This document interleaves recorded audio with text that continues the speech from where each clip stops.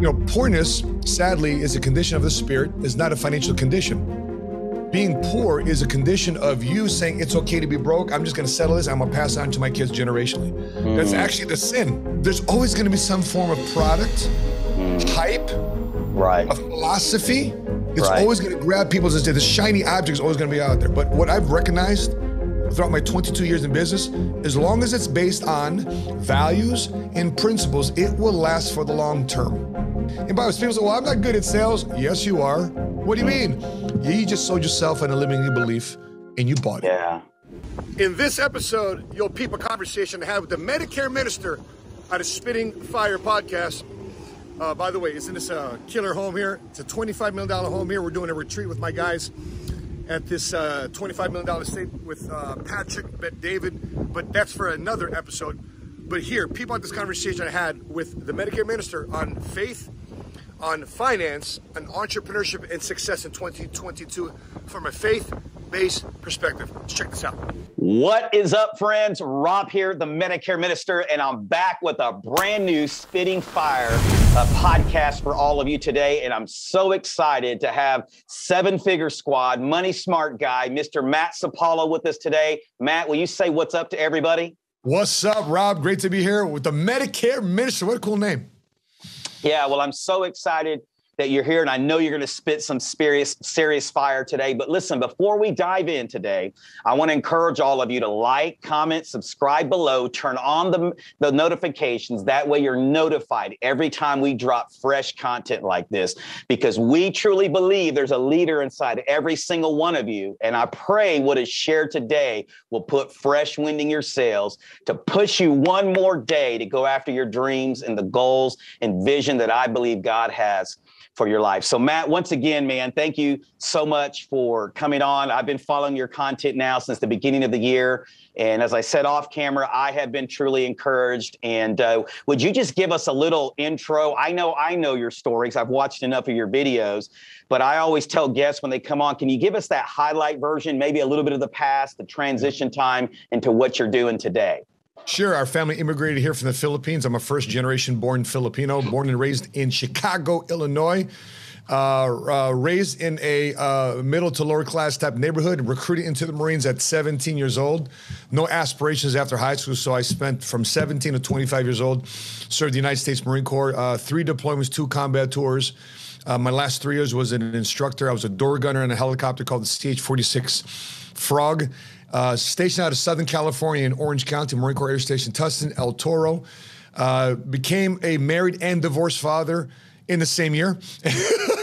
I became a single father, and I was introduced. I wish I could say I was smart enough to get involved in the insurance industry, but I think the insurance industry chose me. So I've been in the insurance industry now for 22 years, of which 14 of that was as a single father with custody of my 3 kids.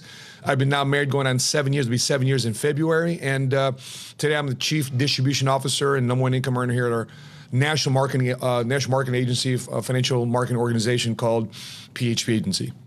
Sure, man. Thank you for sharing that. And one of the things that really attracted me to your content is obviously as a former church planter, pastor, someone who's done ministry. I tell people I've done every kind of pastor you can think of in a church, right? Even janitor pastor if they had one. And I was really attracted to the faith-based principles that you taught. And so one of the questions I want to ask right off the bat is, what is the biggest impact that the Bible has had in you both professionally and personally? Can you share a little bit of that? What led you to teach faith-based principles? Yeah, I came to the church really as a broken dude. I was making money. I started my career already in the insurance industry. By the time I was 30, I was already making multiple 6 figures, about to make my first $1 million of cash flow. You know, from a kid who was raised with no large aspirations, making $20,000 a year as a sergeant in the Marines, to start making 6 figures, you know, it's kind of a big deal in one's life. And so, but at the same time too, you know, going through all that, I was still completely broken and empty, spirit inside. I found enjoyment in just going out and having external sources, going to the clubs, partying, drinking the whole bit. That was my life. And my father said, what are you still going out for? I said, you're a dad. You need to be home. And like, yeah, whatever, Dad, I want to listen to you. But it wasn't until I woke up at 6 o'clock in the morning one time on a Sunday morning driving on the opposite side of the road. Wow. And a car was headed right towards me. All I saw was big eyeballs through that windshield. I veered left, almost hit the bus stop on the opposite side of the road, veered all the way to the right, and I put my car in park. I said, what are you doing with your life? You could have taken yourself out. Worse, you could have taken somebody else out. Worse, you could have been orphaning your kids. And so I decided that right then and there I needed to change my life. And the Bible has made a major impact on my life. And I wish I could say from a ministerial, pastoral standpoint, no, it's been affecting me economically. From a financial standpoint, being a provider, being a better father, being a better son, being a better leader in the business community. So I just felt that there was this whole conflict with me with being a person who wants to follow God, wants to chase after God's heart like David was, but yet still be financially successful and having financial. So I was wrestling with that. And next thing you know, I stumbled across Proverbs and Ecclesiastes. And I'm like, what am I wrestling about? It's right here. Right. God wants us to be wealthy. God wants us to prosper. These Proverbs won't be in the Bible unless God wants us to follow these things. And I realized there's over 2,300 verses about money in the Bible, but 500 verses about prayer and faith. So it kind of tells you people will get faith and prayer, no problem. But it's the handling of money and stewardship of your talents and time and resources that a lot of people have a problem with in terms of giving back and honoring God. So in that journey, that's how the Bible and having faith-based principles kept me grounded without having to veer off on another side of the road if somebody's driving right at me, hurting somebody else. Well, one of the things I like to say is that a lot of times we never find fulfillment because we tend to settle for lesser loves when God is saying, I have the real thing. And it sounds like that's what happened to you. You had that Paul in Damascus moment, right? That radical. I tell people I had an encounter with the cross 20 something years ago and the cross won. Right. Yeah. And it sounds like that's what happened to you. And I'll fast forward because I don't necessarily script the podcast, but I did have something that I wanted to mention. And you touched on it a little bit, but it's this idea of contentment versus abundance. And I've heard you talk about contentment. So if we can, let's fast forward to that real quickly. Why do you think so many Christians, and I know I've been there as a former pastor, church planner, I thought I had to be broke. Yeah. And I was behind on my mortgage and I had bills piling up and I was doing it all in the name of God because I had this 7-figure skill set, but it was almost like I was too embarrassed or too scared to operate in it. Why do you think so many Christians struggle with that? I think with the original context of which it was written, which is obviously, but the Bible was originally written in Hebrew and in Greek. And so if we translate, and this as a person of Latino descent, as a person of Filipino descent, English being our second language, if the Bible had original text and English is its second language, right? Things are lost in translation. Yep. Now I always wrestle with that word contentment because people say, yeah, you're making 6 figures. Why don't you just chill? I mean, why stop being so damn ambitious? Right. Just relax, and contentment. And I've always had a challenge with retirement because that's my industry, retirement planning. Sure. Yeah. But I've actually said financial independence planning because according to any reference in the Bible, there's no such evidence that one should ever retire.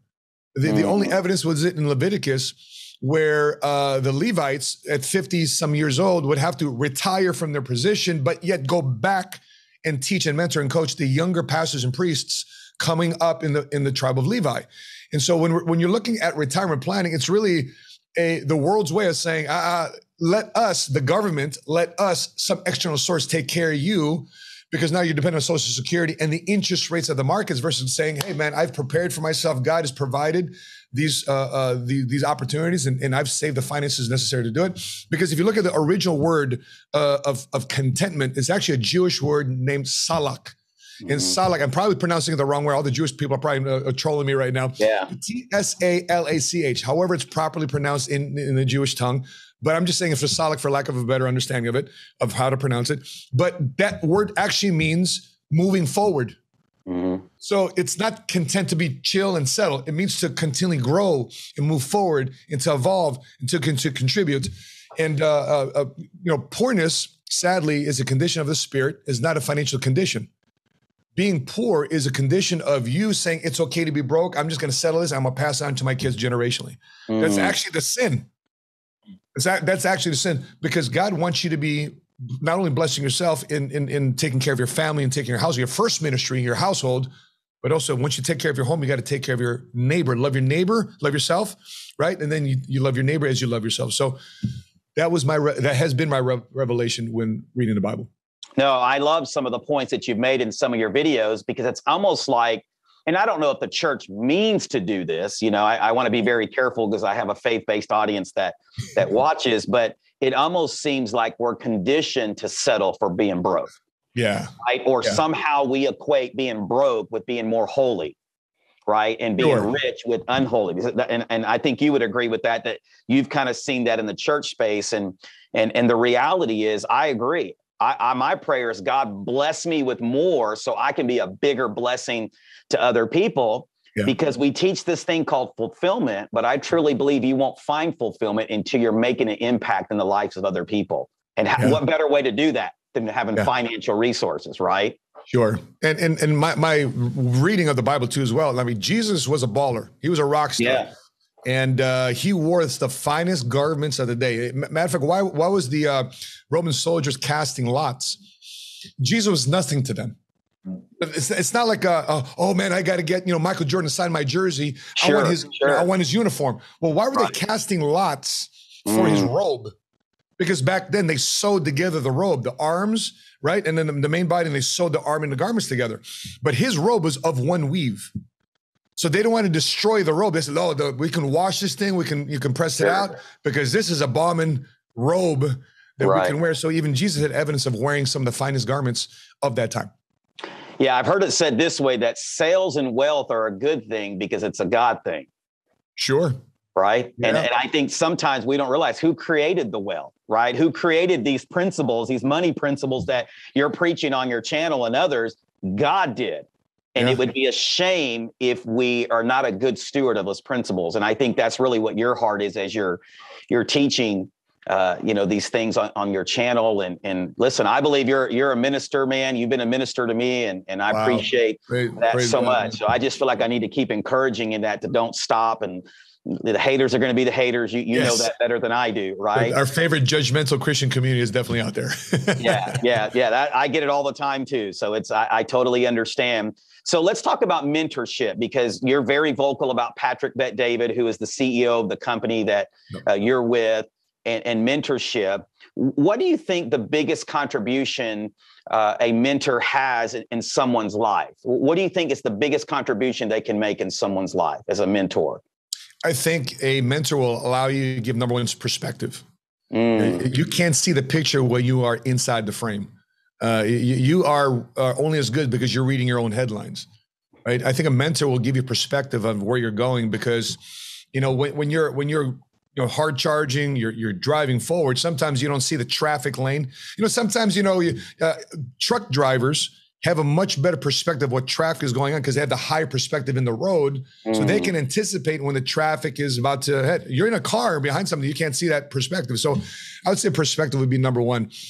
Number two would be accountability. So if you say, hey man, I want you to mentor me, but you do nothing with the mentorship, then you don't have a mentor anymore. Preach. Yeah. They're no longer around you, because what good is their time and value sowed into you, and you've not done with it? They're sowing you a seed, but you do nothing to cultivate and to grow and have it bear new fruit. So if you want a mentor, you have to say, hey, I want to be held accountable to your coaching and teaching, because you have a responsibility to be received. Otherwise, you're just wasting each other's time. And then there inherently is the sin.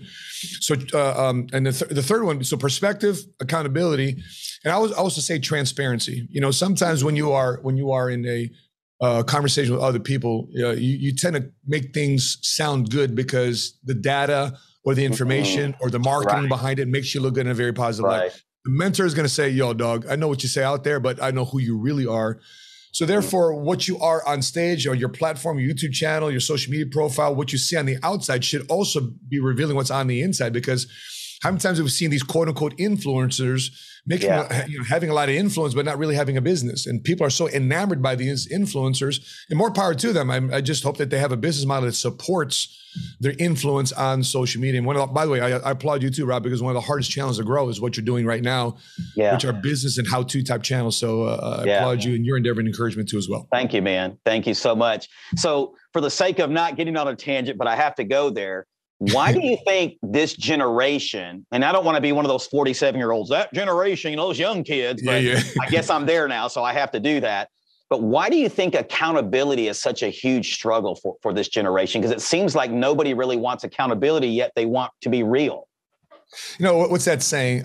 Tough times create strong leaders. Strong leaders create good times. Good times create weak leaders. Weak leaders create tough times. Wow, that's good. You know, so we've been having such a great time in America. You know, being in the military, I think a lot of people lose perspective. But the last 20 years, we've been fighting a war. And so I think, Rob, here's a weird social experiment I think we should possibly conduct one day. Because here's what I recognize: when you're if you're Jewish and you're in Israel, you have to serve the army for 2 years. If you're a Mormon, you have to serve your what do you call it? The mission, right, for 2 years. Right. Yep, that's right. Yep. And it's self-financed. You got, as a 15, 16, 17-year-old kid, you're saving money, so therefore you can go on this 2-year mission. I wonder what it'd be like, not self-financed, I wonder what it'd be like if graduating high school, everybody had to serve some form of public capacity for a couple years. Peace Corps, American Red Cross, the military, some form of nonprofit organization, you've got to serve for 2 years. And instead of giving people universal basic income, give it some form of stipend where the government, hey, listen, if you do this, we're going to financially incentivize you to do it. We might give you some tax breaks if you decide to serve. Because I think when you see poverty in other countries, not America, I think if you see prisons in other countries, not America, it's country club here.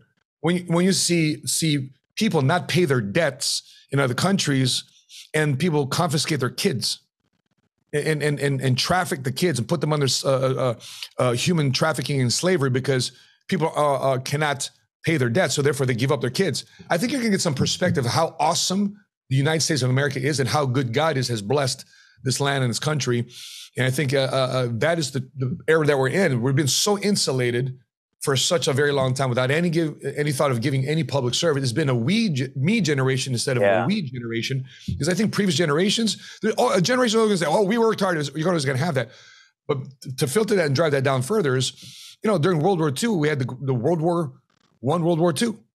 You had Korea, you had Vietnam, all these different eras. And so you had so much of this influx of protection and not enough people out there actually serving and finding out what's really on. Because if they find out what's going on the outside of America, they'd appreciate what's going on the inside of America. Sure.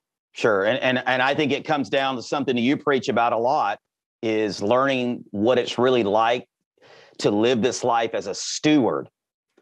Right. Yeah. I think we have this entitlement and we consume and we consume and we consume. And Psalms 24:1 says it this way, that everything's the Lord's, everything's God's. Yeah. And I love faith-based principles. Even if you take the spiritual side out of it, when you study faith-based principles, you begin to learn that you are nothing more than a steward. Yeah. Right. And I believe it breaks a lot of that entitlement spirit that floods this generation when you realize that you really don't own anything. It's on loan. You're just managing it. And I hear you talk a lot about money and principles. And I've heard it said this way, that if you don't learn how to handle your money will handle you. And you teach a lot of that. What is the number one trait do you think financially in the financial literacy category that a leader needs to possess? Like what is a piece of wisdom you would give them just right off the bat if they were getting started on this leadership journey and wanting to own their own business? Yeah, it'd be clarity. What is the God-given dream God has given you, and are you clear about that? Right? And because if you have clarity about what you feel God has inspired in you, and God won't give it to anybody else. So if you try to take that dream and get somebody else to try to believe in it, be like, yeah, please, it's not going to happen. You know why other people are supposed to understand it? Because God gave it to you. Right. That's between God and you. It is supposed to be twisted. Nobody else is supposed to understand it. It's your dream. Yeah. And so when you are clear about that dream, and then you start asking yourself the better questions, okay, Lord, what type of talents, resources, people, opportunities, what doors need to be closed, what relations need to be cut? So therefore I can manifest your dream because I am clear about this dream you've given, this ministry that you've given me.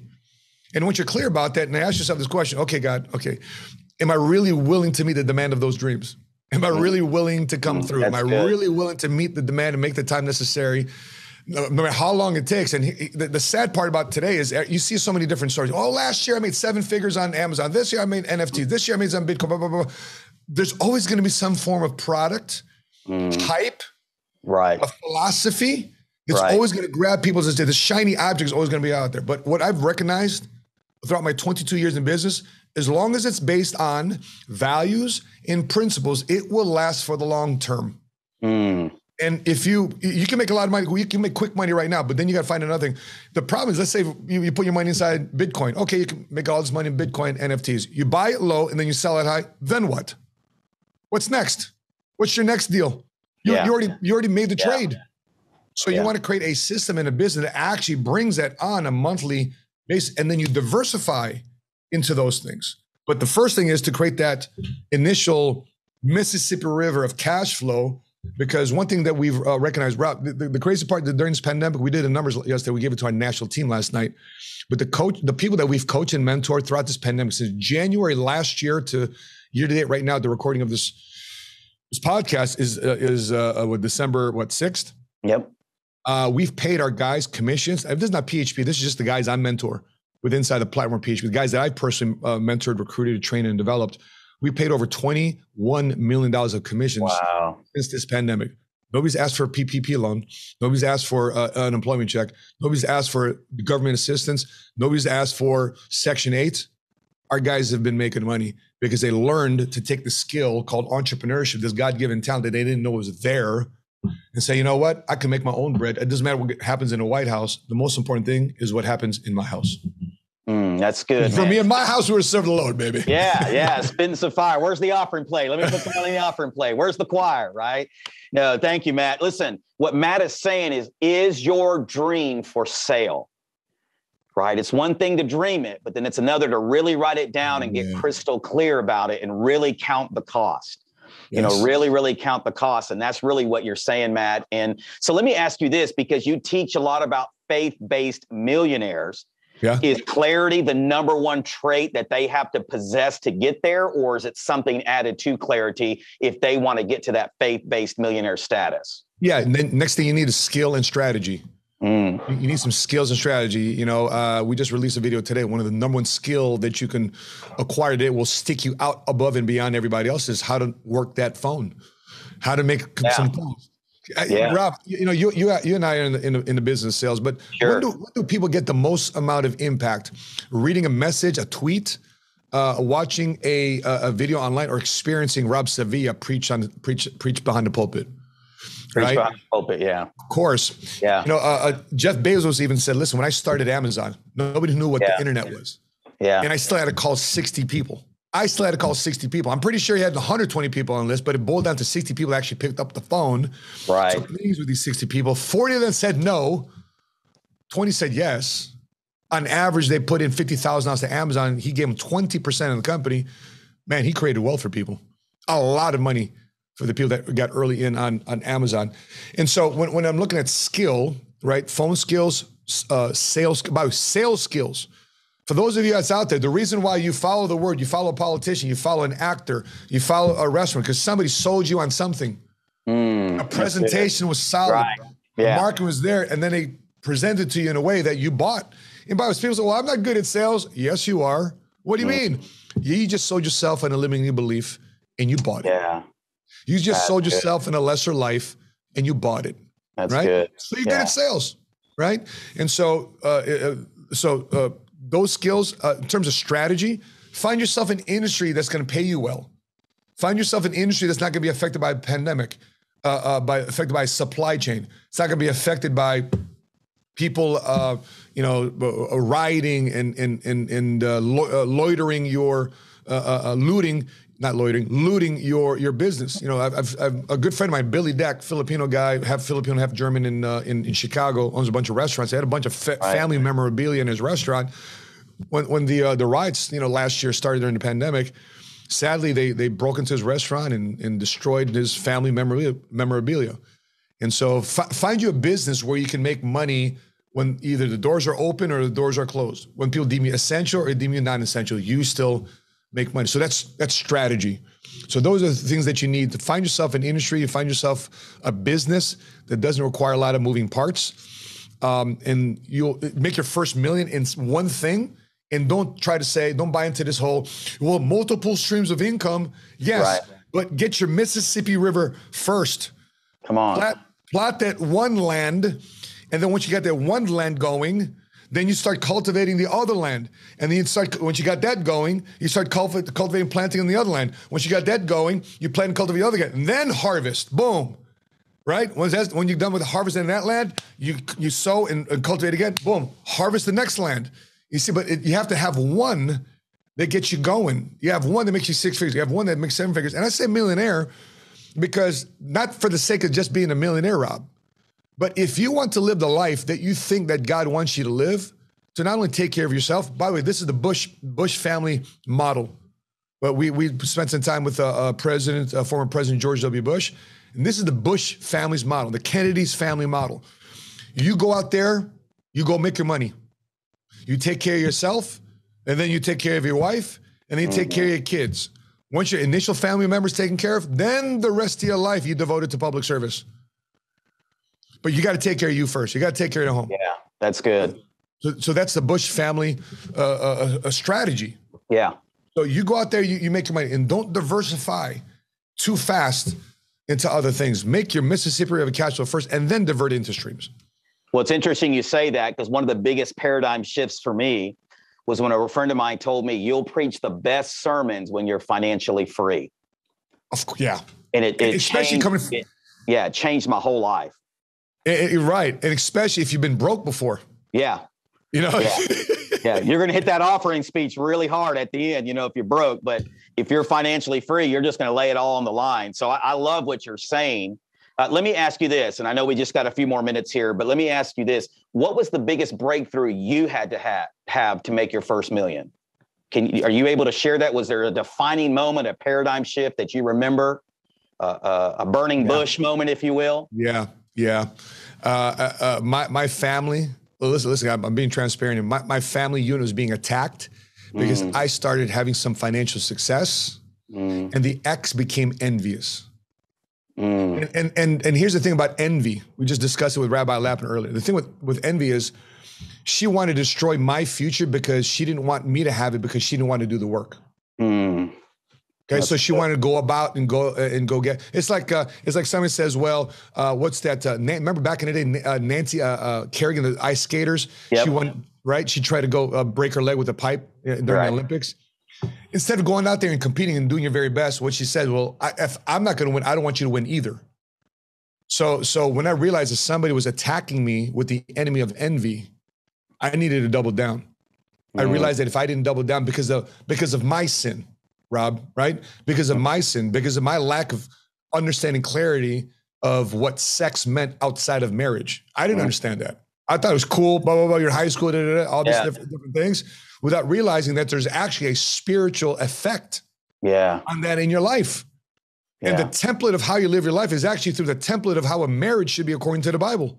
And so I'm coming late to the word, man. I'm coming like the score's down -20, and I'm just coming to like, how come we're losing? Sure, no, I'm just coming to show. So when I realized envy was attacking my family because of daddy's sin, I needed to double down and make sure I was financially in a capacity to rise above and get the financial mouthpiece and the legal mouthpieces that I need to make sure I protect my family. And so I would say, I wish I could give you some form of spiritual enlightenment, a burning bush moment. No, it was my family's being attacked, brother. Oh man, that's I keep it 150. I go past 100 or 120. That's 150 moment. And I just did a sermon that we're recording that we're going to be releasing called The Miracle in the Mess. And two things that we point out is what I believe happened in your life. Number one is God had to do a miracle first in you. Yeah. Right. And then the second thing is once he does a miracle in me, now he wants to do a miracle through me. And I believe that's what God is doing with 7-Figure Squad. Would you agree? Amen. Praise God to that. I mean, we looked at, as an, Rob, we're both in the insurance business, but as an individual producer, my best year was seeing about 80, 90, 100 clients, selling life insurance and index annuities, doing retirement planning, doing senior seminars, doing mailers. You know what I'm talking about, dinner seminars. Yeah. So at best, maybe 80, 90, maybe 100 clients a year. Sure. But throughout this pandemic, we've been able to assist because we understood scale. We understood duplication. Yeah. We understood that building a team, building an organization, scaling out to many different areas of the country. Because I want to make money when the sun first hits the United States of America, when it hits the Central Coast, Mountain Time, Pacific, Alaska, Hawaii. I want to make money around the clock if we have an opportunity to do so. And so, make a long story short, 25,000 life insurance policies have been sold in the last couple of years. And if we added the average life insurance death benefit to those policies, approximately $7 billion of life insurance right now is in force because we decided to make this decision to serve and help others. Wow. Well, I ask everybody that comes on the podcast this, if there was one word you could use to describe yourself, what would that one word be? One word, huh? Just one word that you could describe Matt Sapaula. What would that word be? Difference. Difference. I want to make a difference. So part B to that question would be, how has being a difference maker contributed to your overall success? Because I chose to make a difference. It's geared, my life now is geared towards serving and helping other people because I want to make a difference in other people's lives. Since a difference was made in my life, the whole pay it forward mantra, right? Since the difference was made in my life, and when I'm recruiting and teaching, coaching other people when it comes to money, I see myself back in those broken moments. I see a couple, I see a family, I see a single dad, I see a single mom. I see them in the broken moment, especially during this time of the year. And I know what that's like. And silently, Rob, I don't go and post this on social media, but silently, I vastly overtip servers. Yeah. You know, when you put there in the check, you're signing off your check, you put a tip, 10%. Sometimes I don't even look at it. It's just lunch and I, $100, $100 tip. They don't even know it. And here's why I circle it and said, God loves you. Sure. Circle, God loves you. They don't need to know, what I do. They don't need to be a client of mine. I just said, man, God loves you. $100 here, $100 there. I just want to silently tip. So there's a lady that was going to our gym. And I know she was coming in a walker. I said, dude, she's young. She's coming in a walker, barely walking. And I asked the trainer, what happened to her? She goes, man, she got into a bad car accident. She's learning how to walk all over again. Right. Here's what I want you to do. I want you to make sure her membership is now charged to my credit card. And I want you to train her twice a week. I mean, she's coming, she 3 times, out of 3 times she comes in, well, 2 times I want you to personally train her to show movements, all these different things. And here's the thing, here's my only ask. You don't tell her it's from me. Don't tell her it's from me. But I want you to tell her God loves you. So I want you to do. God loves you. And I think, Rob, in my own little way, I think I'm making a difference that way. No, I agree. One of a pastor that I listen to quite regularly, he says it this way, that the gospel came to us on its way to someone else. And I love that. I love that. That some of us, listen, if you're watching this today, you're being stingy with what God has given you freely. And the fulfillment that you're seeking is on the other side of you just beginning to practice out of this world generosity like Matt is talking about today. Well, Matt, as we wrap up here, where can we find you? I mean, I know where I can find you because I watch you pretty regularly, but give us some places where we can find you. What social media platforms? Yeah, very easily. Just look at Money Smart Guy anywhere on social media. MoneySmartGuy.com, Money Smart Guy on Facebook. The only difference is it's the official 7 Figure Squad YouTube channel. There you go. If you find Money Smart Guy, I'm sure the official 7 Figure Squad will pop up because I mean, last year, Ivan, where were we at last December? What was our subscriber base last year? But before we did, we were barely at 20,000 last year, and we dedicated ourselves to a run. We went on a run, brother. Every day last December, VLOGMAS. It's called VLOGMAS in the YouTube community. Every day for 24 straight days, ending on Christmas. We decided to do a video every day. I thank this team for helping us get that done because it's a process. It's a lot of commitment to doing a video every day for 24 straight days until Christmas. But that blew up our YouTube channel. We crossed 50,000 in January. Crossed 100,000 in May, March, somewhere in there. Second quarter of last year, and we're eyeballing now 150,000 subs. So please, if you could, please subscribe to YouTube channel because once we get to 150,000 subs, we're going to give $5,000 away to a church, charity, or a nonprofit on behalf of subscribers of the 7 Figure Squad YouTube channel. So yeah, Money Smart Guy and the 7 Figure Squad YouTube channel. Well, listen, man, I'm nowhere close to that, but I'm super humbled that you would come on today. And I pray that I can make the impact that you've made in other lives and in my life. I know you're a busy guy. And so I truly appreciate it. Listen, as we wrap up today, I just want to say this. I believe God has called all of you. There's a leader inside of all of you. Matt can't make you see it.